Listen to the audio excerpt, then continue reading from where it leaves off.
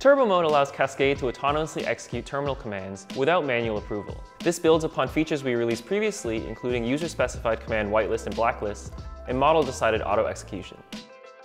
Let me show you how it works with this game that I built. So starting with turbo mode disabled, let's have it spin the game up. So help me run this game in a virtual environment. Cool. So it'll get started. So Cascade's going to do the normal things first, check the project structure, understand the dependencies, and hopefully soon run the commands needed to spin this game up in a virtual environment. Cool. So the first thing it needs to do is create the virtual environment, so I'll accept that command. Now it's going to activate it and install the dependencies.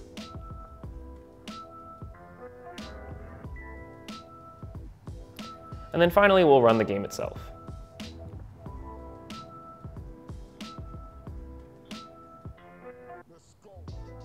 Great, so the game started up. Now let's see what it looks like with turbo mode enabled. We can enable it right here. And then again, let's run this game in a virtual environment and ask Cascade to do so. So again, it's going to check the project structure, understand the dependencies, and hopefully this time it'll just rip through all the commands without me having to manually approve any of them. Awesome, so it's creating the virtual environment automatically.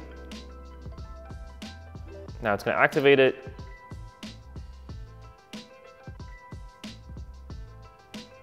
And then finally, automatically running the game itself, and should pop up immediately without me having to do any manual approval.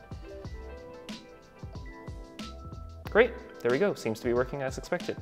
So that's turbo mode for Cascade. Enable it to rip through commands automatically so you can stay in the flow state. Download the latest update for Windsurf today.